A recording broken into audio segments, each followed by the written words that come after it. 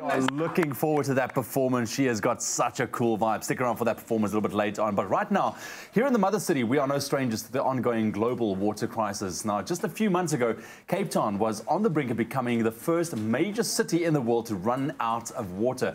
Now, even though we've been lucky enough to have some decent rainfall recently, that doesn't mean our commitment to saving water should end. Now, our next guest has taken on the challenge of getting people involved in the water crisis conversation. Now, ultra-distance runner and avid water advocate Mina Guli has set out to run 100 marathons in 100 days to raise awareness for the global crisis. She joins us right now here in the studio. Mina, thank you very much for joining us. What a feat, 100 marathons in 100 days. That is incredible. Thank you very much for joining us. How did this come about, and exactly how does it work? Take us through the logistics. So I decided that I wanted to do something to raise awareness about the water crisis.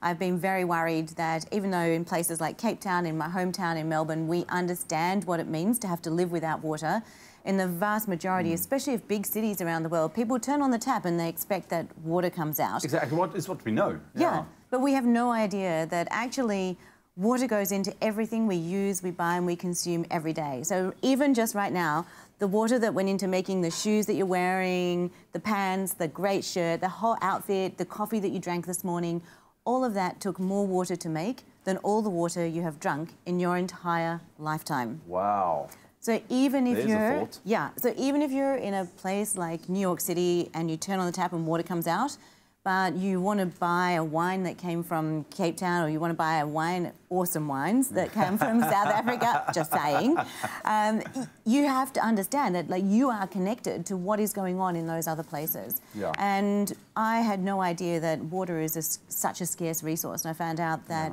by 2030, less than 11 years from now, experts are predicting that there will be a 40% greater demand for water than the supply of water available. So those wines that you want to drink, the clothes that you want to wear, the power that you want to use for your computers and your life, all of that is at huge risk. So I wanted to do something about it, and I'm not a runner.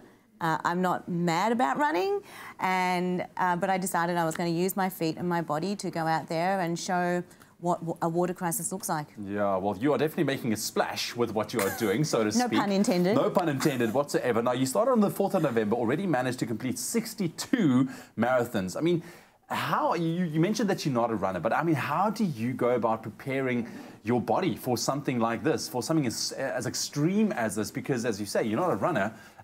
Your body obviously needed to adapt it. Yeah, so I trained really hard. I can imagine. So I had to do, I'm old too, I'm 48 years old, so I'm no little spring chicken. Man. Some days I feel about 120. I'm sure after completing one of those, yeah. Most of the days my team thinks I'm about 4 years old, so, you know, swings and roundabouts, right? So I had to do a lot of gym work, a lot of running, obviously, a lot of swimming, a lot of biking. Yeah. But the thing that actually takes the most time in the preparation for this is not learning to run.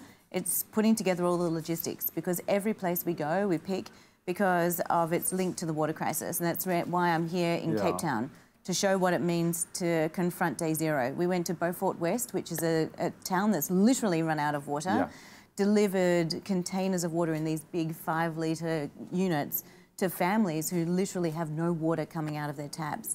And it was an extremely confronting experience, and one I want to share with the world. Absolutely, and I'm glad you're doing it, because you're getting that conversation started. But I need to ask you this as well. So, unfortunately, you picked up quite a serious injury. You mentioned you broke your leg at one of these. Did it happen during one of the marathons? Yeah, so over a period of the last couple of weeks, I've been suffering from a lot of pain. And my team said to me a number of times, Mina, you're hobbling, you're leaning. By the end of last week, I could barely walk. Even I'd taken out my walking sticks. I never use my walking sticks. They're like for emergencies only. And I'd taken out my walking sticks. My arms were aching from holding onto these sticks. So I was literally holding onto them for life. And I realised on Friday, when I was looking at a really slow, gradual hill down, and I got stuck halfway down the hill because I couldn't put weight on my leg, and I thought, I've got a problem. So I went to Christian Barnard on Saturday morning, and they did a scan. And they found out that I have a stress fracture in my right femur.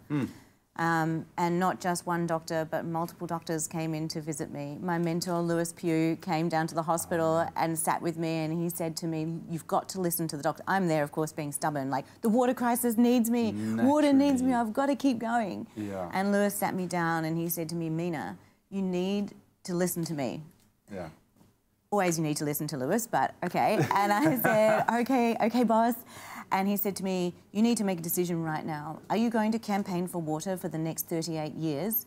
Or are you going to campaign for water and break yourself in the next 38 days? Exactly, and what are you going to do? But I mean, this is what you've done, and you're calling on the public right now, just very quickly, to get involved, to help you log kilometers, to finish this challenge. How can they get involved? So what was amazing in that, like, that was one of the darkest moments of my life.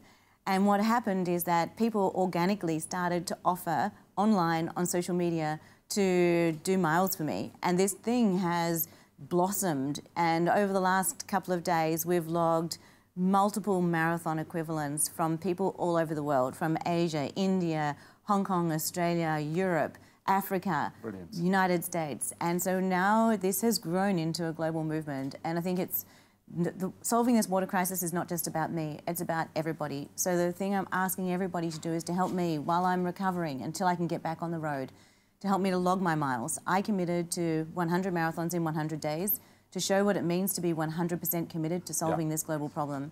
So if people want to help me, I would be incredibly honoured and privileged and humbled for that to happen. All I want people to do is to do some miles. Doesn't matter how long, doesn't matter how fast, walking is okay. Take a picture, selfie. We have a tradition of selfies. On this expedition. We always take selfies.